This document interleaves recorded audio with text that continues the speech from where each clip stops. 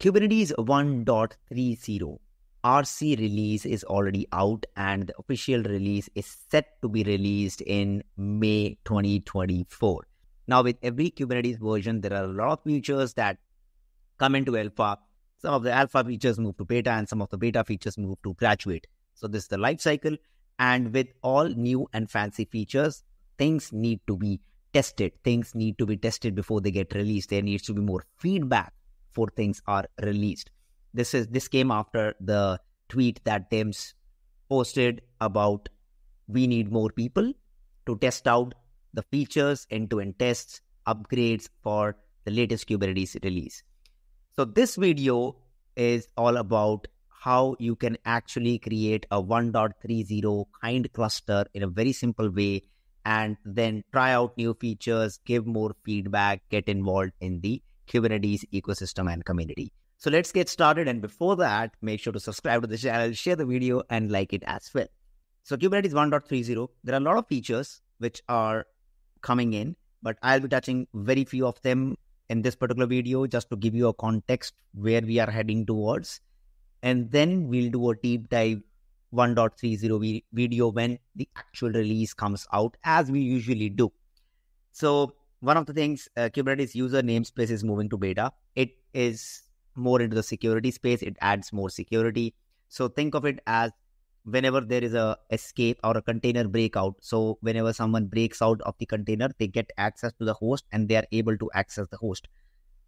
With this, with the user namespace, which is different from the kernel namespace and the usual Kubernetes namespaces concept, you have a container, and then the UID and GID of the container will be different on the host. It will be root inside the container, but different on the host. So when it comes to the host, it will have less number of privileges and the attack surface get reduced.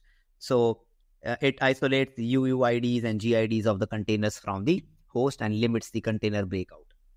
In 1.30, you can add custom ranges in the kubelet. Also, if the container runtime doesn't support, it will not fail. It will actually create the pod irrespective.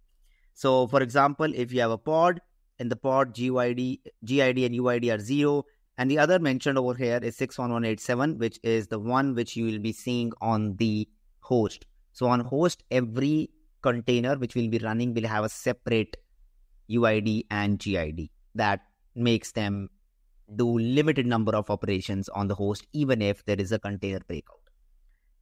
So that is the Kubernetes user namespace moving to beta. A secret sync controller. So this is a fancy new feature which is coming up, kind of aiming to be a seamless way to read the secrets, sync with the external store secrets, get the secrets from the provider as Kate secret store for online and offline access. Major is the offline portion of it. And also it will work in conjunction with the secret store CSI driver. If you do not know what a secret store CSI driver is, I have a full end-to-end video on KubeSimplify already there. Image pull secrets also moves to alpha. Node log query moves to beta. Validating admission policy moves to GA, very big milestone. And if you don't know about validating admission policy, I covered when the feature was announced in alpha. So make sure to check that video out as well. Recursive read-only mounts in alpha. It's very interesting because when you do the read-only true in the YAML manifest, it's not always that all the subdirectories in that particular directories will be read-only. So this recursive read-only makes the subdirectories within the read-only directory also read-only. So that is why the recursive read-only is there. So you have to enable the feature gate for that, and also add this particular thing in conjunction with the read-only. So you specify read-only true, and then you specify recursive read-only, and it has a few values if possible enabled and disabled. Then also structured authorization configuration moving to beta. And then some of the other features that were also mentioned in the sneak peek of Kubernetes blog that was released by the release team. For example, the structured parameters for dynamic resource allocation has been evolving since 1.26, and it introduces a framework for making resource allocation parameters less opaque. Node memory swap support also in 1.30. The behavior memory swap support in Linux node is changing to improve the system stability. Unlimited swap behavior is removed. Structure authorization configuration now in beta enables to create authorization chains with multiple webhooks for fine-grained control over request validation. And it also supports CEL route for pre-filtering the request. Container resource-based pod auto-scaling, graduating to stable. This improvement allows the HPA, which is the horizontal pod autoscaler, to scale based on individual contained resource usage rather than the pod aggregate usage. So, and then there are a lot of features. I'm not diving into everything, but you should definitely check out all the announcements that the release team is making, and also all the stuff that is being done with respect to the KEPS. KEPS, Kubernetes Enhancement Proposal, is the best way to actually understand everything about a particular feature, implementation, goals, non-goals, and where they are in terms of the stability as well. With this, now let's move on to what we actually want to do. So what we want to achieve here is, before the actual release, we want to test out the new features. Maybe you have created or you want to contribute to Kubernetes and you want to test your changes, features, all that stuff. So how you can do it is, first of all, you need to clone the repository and you need to switch to the branch in which you are working. In this particular case, you can see I am on the release 1.30 branch. Once you do that, now you need to build the node image. So very simple to build that. Just use kind build node image. It starts to build everything, and also it verifies some of the prerequisites. And if you just make sure you have the latest version of kind, you have Golang 1.22 plus, and whatever operating system you are in. So right now I'm on my Mac M1 machine, and even on this it works. So it should ideally work in your environment as well. And then it starts to build out all the stuff from the repository and the branch that you have mentioned to build out a kind node image that then we'll be using in the configuration file.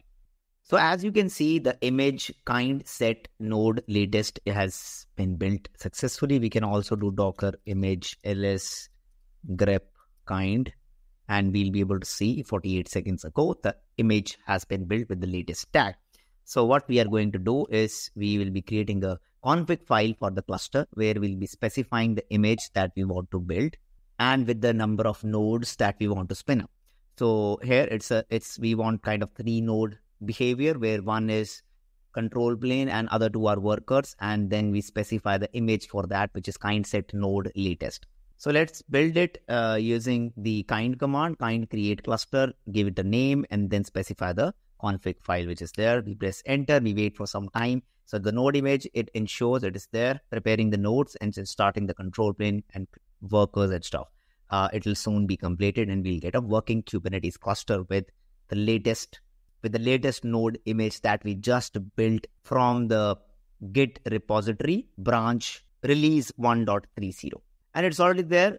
So you can see you have Kubernetes up and running. So what we'll do is we will do kubectl config use context and use this particular context, and then kubectl get nodes, and here you go. So you now have a Kubernetes 1.30 RC version with you to play around with the latest Kubernetes version. Now you can run end-to-end tests. You can run kubectl run nginx image nginx, and obviously use some of the features that I told as well. So with this, you can actually run E2E tests, you can run conformance tests, you can run upgrades to this particular version and see if that is breaking.